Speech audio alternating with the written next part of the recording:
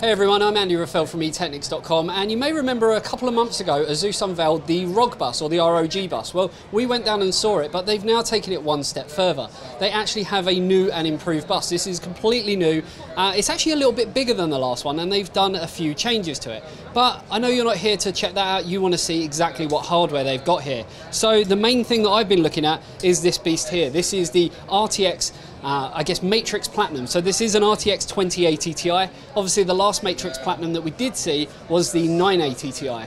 For some reason they did skip the 10 series, but now they've gone straight onto this. So just a little bit of information about it. Obviously it is an RTX 2080 Ti.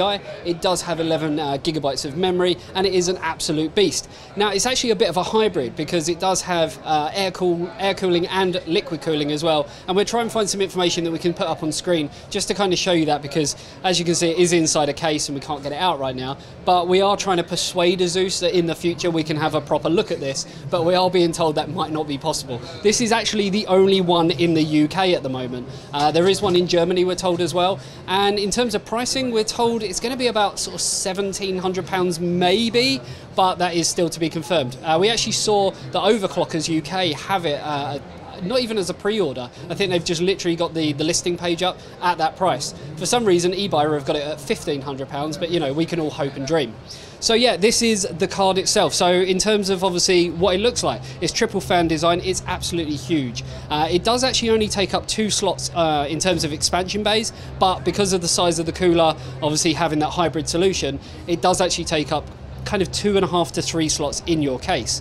Now there is a backplate on there which does have RGB, and obviously there is RGB on the Republic of Gamers logo at the top as well as on the front, and I've got to be honest, it actually looks really nice. In terms of power, yes, it is a bit of a beast. You're going to need 2 8-pin power connectors, but if you're buying a card like this, I'm pretty sure you're going to have a power supply to power it. I mean, speaking of power supplies, ASUS actually have their Thor power supply, which would suit this absolutely perfectly. Now there are a few other things that I want to show you, so let's move over and take a look at them. So moving over to the other side of the bus, this is where we find the Helios, which is the latest chassis or case from ASUS. Fun fact, we've actually just done a review on this and we gave it an Editor's Choice Award.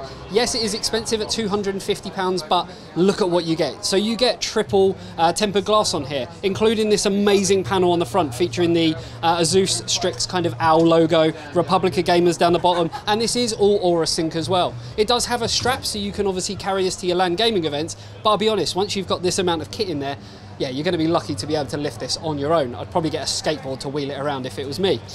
Inside, this is actually built by one of ASUS's reps, Sean, and he's put 2 2080s in here. It's got an i7-9700K. It's also featuring the Corsair Dominator Platinum RGB memory, which we also have looked at in the past as well. And it's got their AIO cooler and the funky ASUS NV-Link bridge on there as well. So not kind of the top end. Obviously, it's not HEDT. It hasn't got 2080 Ti's in there, but this is still a £4,000 system. Just the chassis alone with the brushed aluminium and the tempered glass, as I say, 250 quid, but you do get full USB 3.1 on the top, including Type-C. So this isn't a chassis, I guess, for the faint-hearted, but anyone who wants something that looks absolutely, you know, amazing and ties in with the whole kind of ASUS ROG kind of, you know, ecosystem, this is going to be perfect for it. Obviously we have got other ASUS components in here, including the Thor 1200 watt power supply. Probably a little bit overkill for this, but it's always nice to have that bit of headroom if you want to upgrade it at a later date.